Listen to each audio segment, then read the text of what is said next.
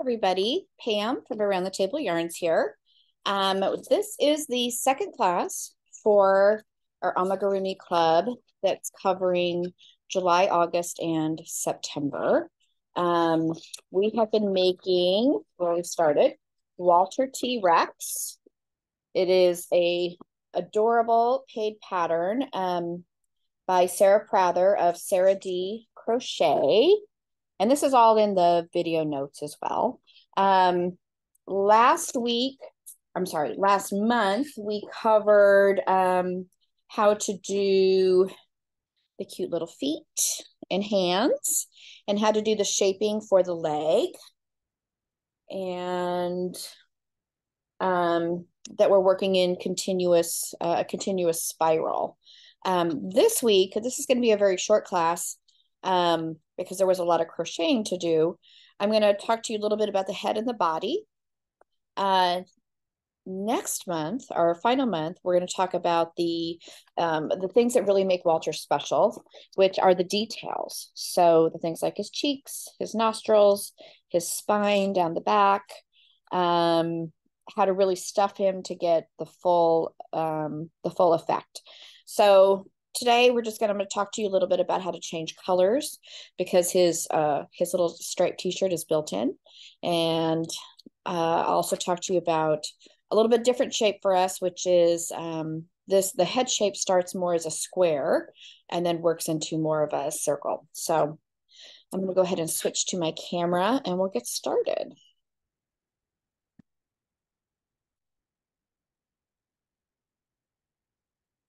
Okay.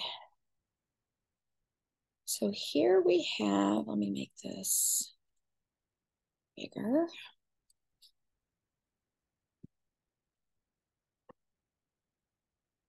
There we go. Okay.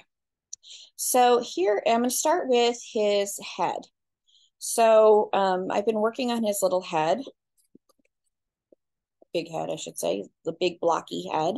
So here's where you start. And that is actually here, the front of his face. So it starts this way and then gets more narrow towards the back.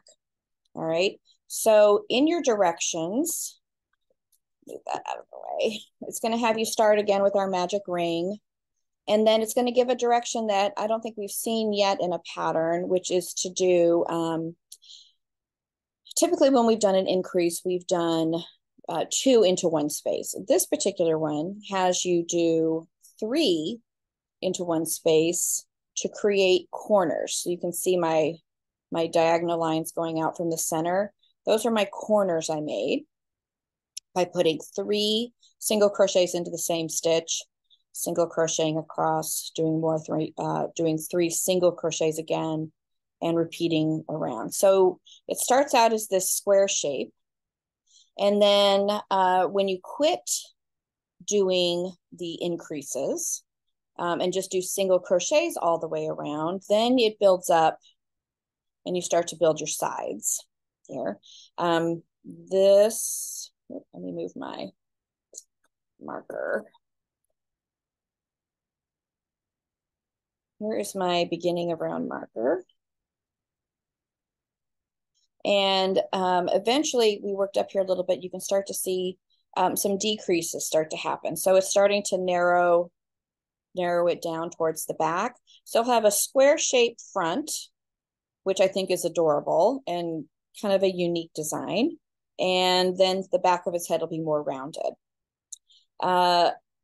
One of the things that she talks about in this pattern is where your beginning of round marker is where all of your decreases are going to happen. Sometimes they're at the beginning of the row, and sometimes they're at the end of the row, and sometimes they're on both. But where all the decrease happens is going to be the bottom of his head. So this will be the under part. Here's where the top will be. I've marked, she talks about where to put the eyes. So I've marked my spots where the eyes are going to be.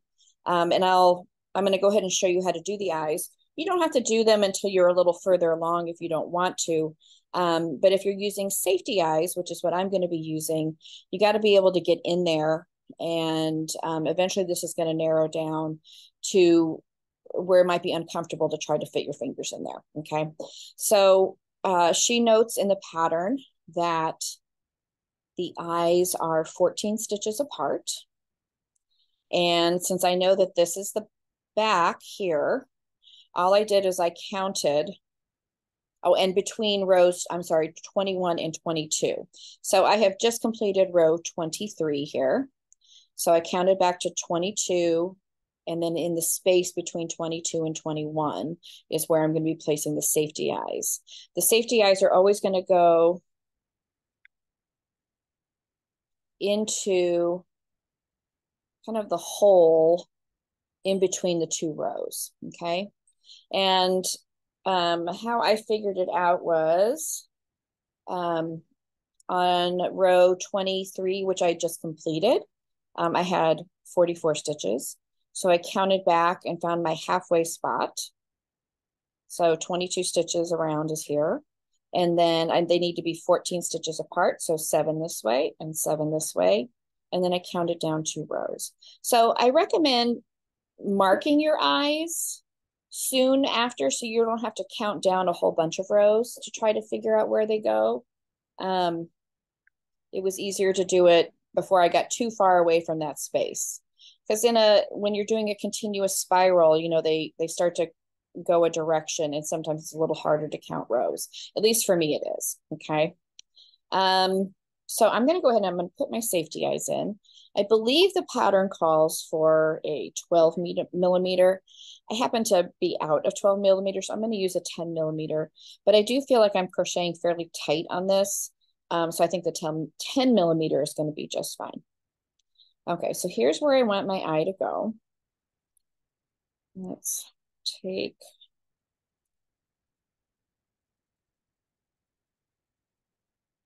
and I'm gonna poke it through. I'm not going to put the back on. Once the back is on, it is there to stay. I want to make sure I am happy with the placement before I put the backs on.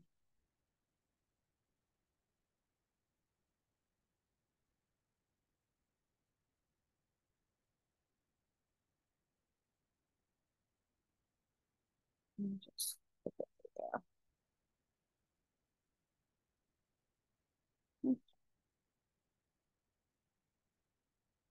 So I think that's awfully cute. So again, from our picture, his eyes are set back pretty far, as a T-Rex's are. So I'm decreasing and decreasing. So there's not going to be a whole bunch more head happening here. I'm going to be decreasing and creating the back. Right now, like I said, I'm at 44 stitches, and I will decrease down to 6. So I am decreasing. I have about another 10 rounds to go. So I'll be doing some fast decreasing here to close up the head. But if you wait till the end and you've only got an opening of 6 stitches, it will be hard to manipulate. So I recommend putting the eyes in now. Okay.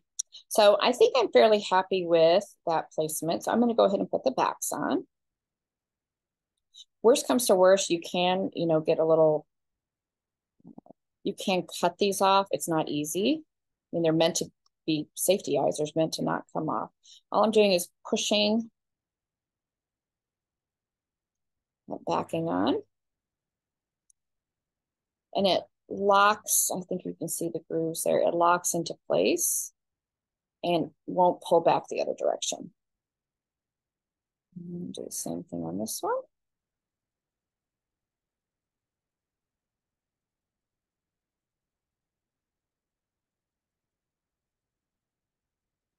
Okay, so my eyes are locked in.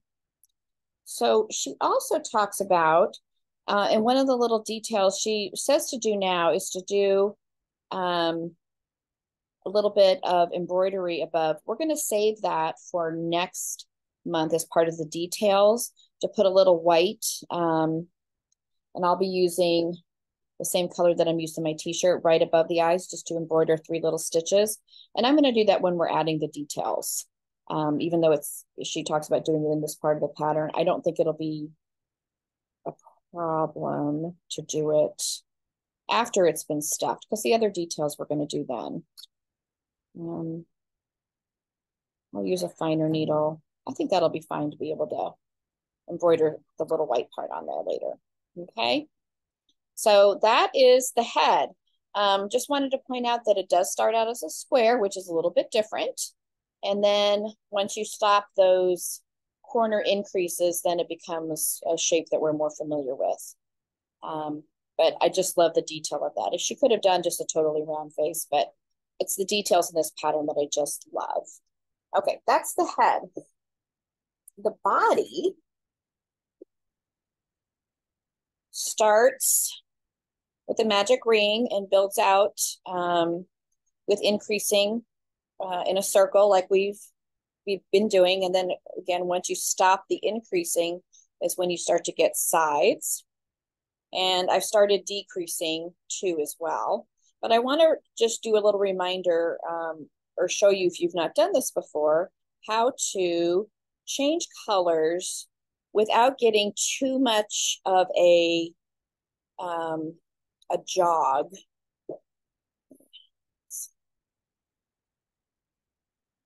There we go, in the stripe. Okay, so I went from the green, I went to the white, and I've gone to the blue. This pattern just has it has 2 rounds of the white and then 1 round of the blue, and I'm about to switch back to the white.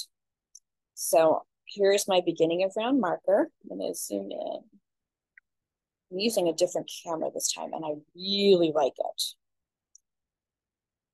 Right. Let me get back here. Okay. I have to work on adjusting my lighting, so I apologize. See that? Okay, so I have 1 more stitch to do in the blue, and then I've got my beginning of round marker. So I'm going to go in to make my single crochet. And instead of yarning over in my blue, pull out the white.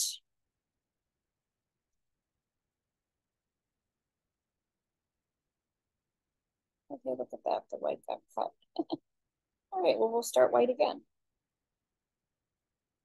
I didn't mean to cut it. I think it got snagged in my bag.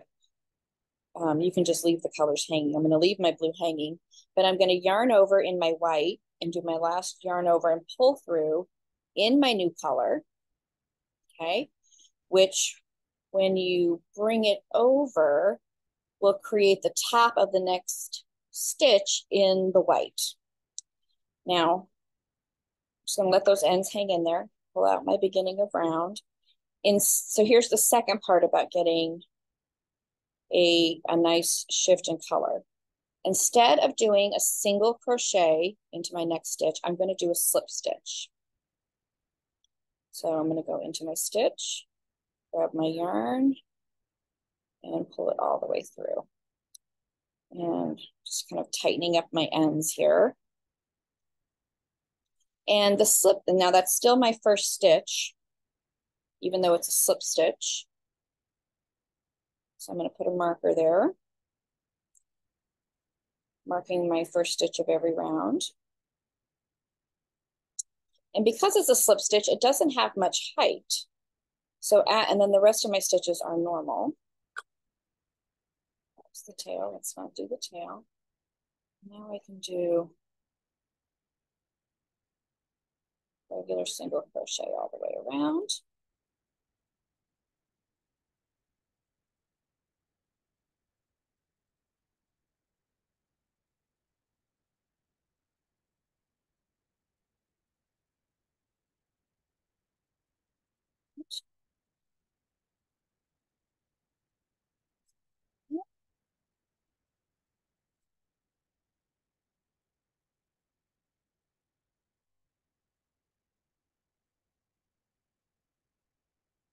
Just work around this guy really quick.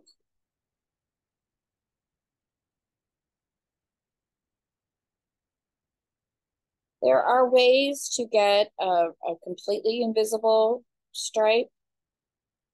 But this is going to be the back of our little body, and he's going to get a spine right down here, which is going to cover up that little jog for the most part. So I'm not too worried about it.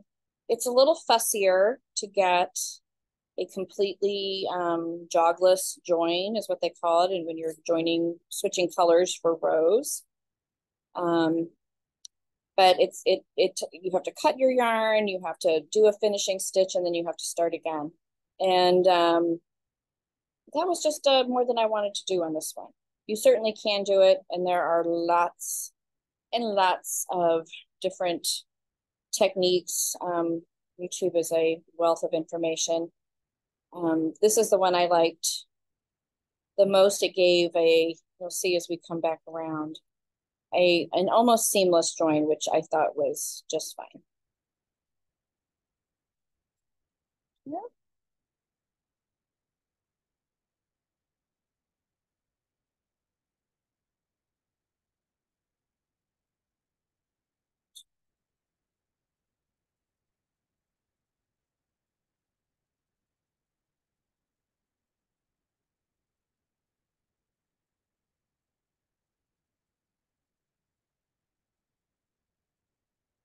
And you can see by doing 2 rows of white and then 1 row of blue, you get that kind of cool textured stripe instead of a more solid stripe, which I kind of like. It's just another detail on this that I think just makes Vulture all the more appealing. Okay, so I'm coming around here. And my next round, because I do 2 rounds of whoops, my next round is also white, so I don't have to change colors again. Out. And while I've stopped, I'm going to just take a second because I have loose ends here. I'm just going to tighten up. I'm going to pull the end of my blue and the end of my white just to tighten up the stitches here a little bit. Okay. As I come back around.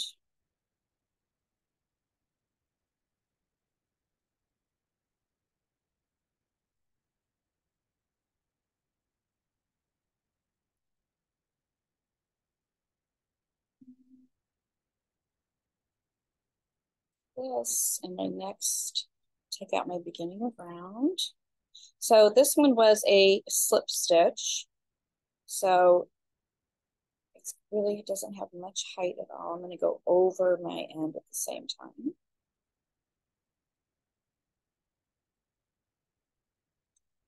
And we make a few more stitches. That was 2. I'll remember where to put my marker.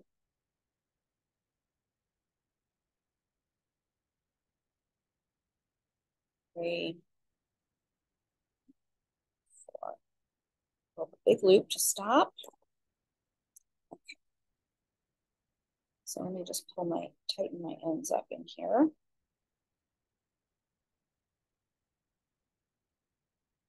All right, so let me zoom out so you can see. So you do get a little bit of a jog. You get more of a jog here because we're going from 2 rows to 1 row. If we had done another row of blue, I don't think it would have shown up as much.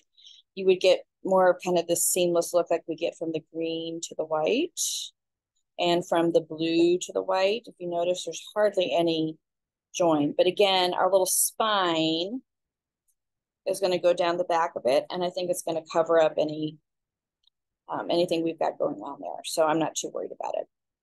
So let me put my beginning of round marker back in.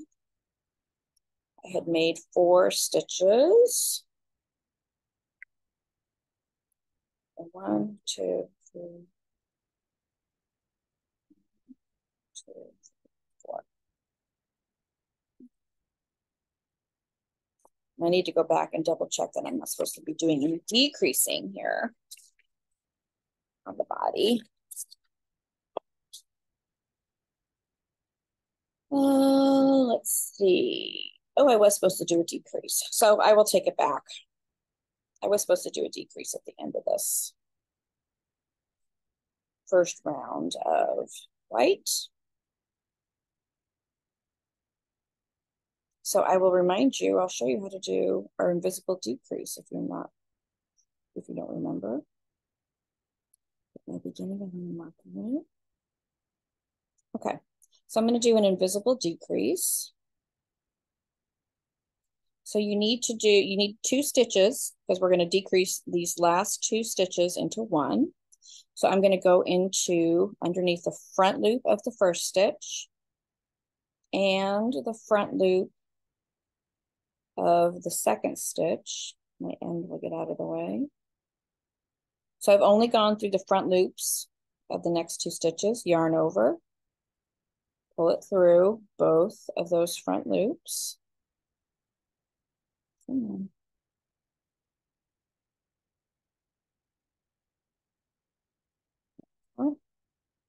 then finish your single crochet.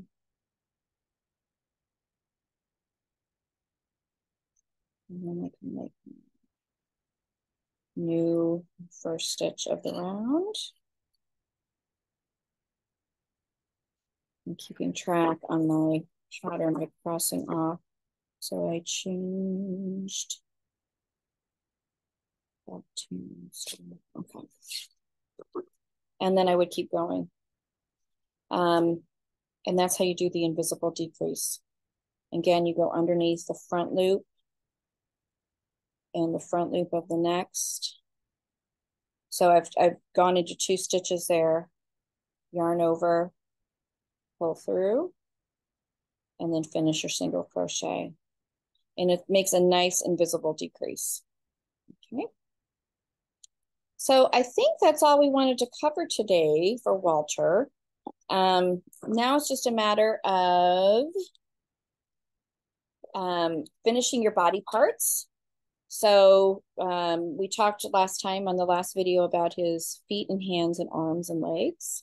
And now we've covered his body and his head and putting in the safety eyes. And so finish all of those pieces. And then next month we will go over the stuffing, seaming together, and adding all of the details. So have your body parts ready, and I will see you next month. Bye.